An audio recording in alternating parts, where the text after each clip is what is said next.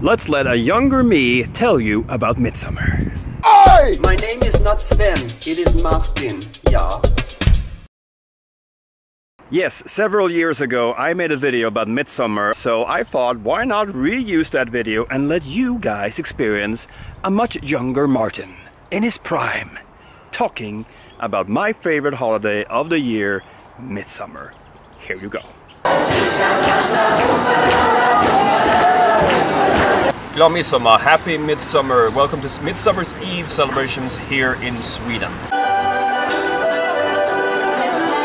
So Midsummer is a typical European event, and it is celebrated differently depending on where in Europe it is. It has really the strongest set of celebration in Sweden, because Swedes have not adopted the merge between the pre-Christian era and the Christian era, so we don't celebrate prophets and stuff like that.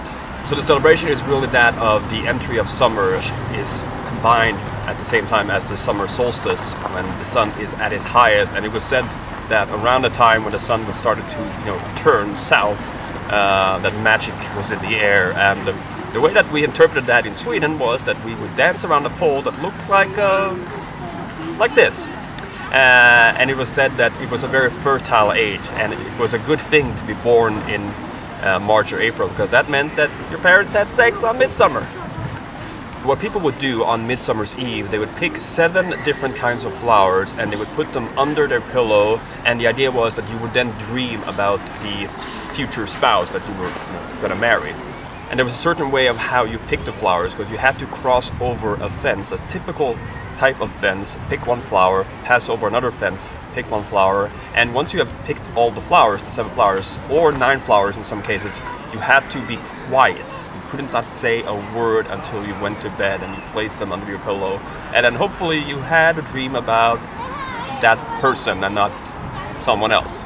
So the maypole would be raised, and it would be cloth in green and flowers, and you would dance around and singing songs about little frogs.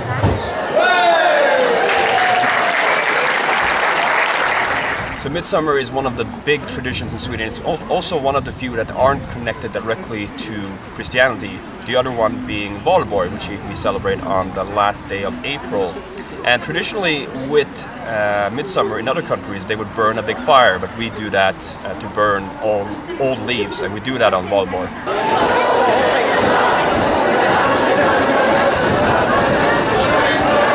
Another important tradition when it comes to Midsummer is the food, where we eat sauced herring, meatballs, new potatoes, and we drink the snaps and we sing the snaps songs, and many people get quite drunk, which in turn makes the dreaming part where you put the flowers on the pillow interesting. And of course the most important probably when it comes to the celebration, aside from the herring and the new potatoes and the meatballs, the strawberry. So people turn up to these events where you have the maypole and you would dance around in 1 or 2 or 3 rings depending on how big the actual event is, and then you sing songs and you do specific dancing. Some people are dressed in folk costumes, but it's a great thing for the kids and the family.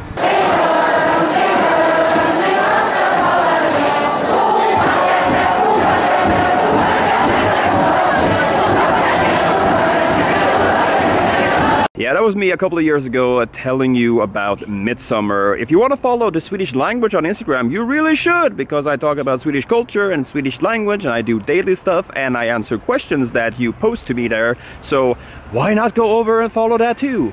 To get all the Swedishness after, the jumping frogs and the upside down penis and all that. Yeah. Thanks for watching, guys. I'll see you the next time you click on one of my videos. Bye.